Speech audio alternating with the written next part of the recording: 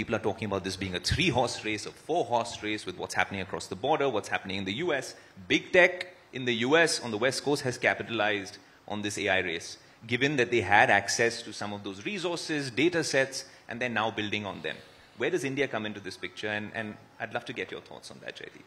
So I don't think this is about US with the #1 spot, China with #2. India will far exceed everything. I mean, we know we are the technology hub of the world. Thank you. We are the technology hub of the world.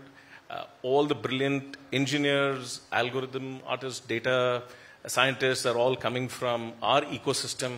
And it's just a matter of time. In fact, India was one of the first few at the government level to recognize the power of AI and set up what we know as India AI.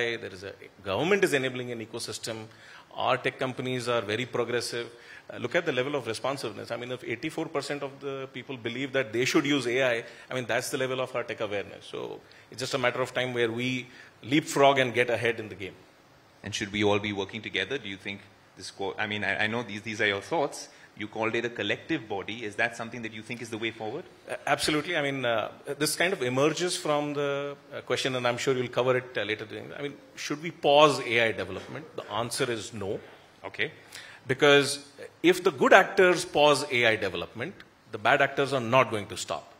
And given that the new Moore's law is applicable on AI with hundreds and billions of data points being added every 6 months, a 6-month pause will set the good actors behind by 5 years. We can't afford that. What we need is probably a United Nations of AI.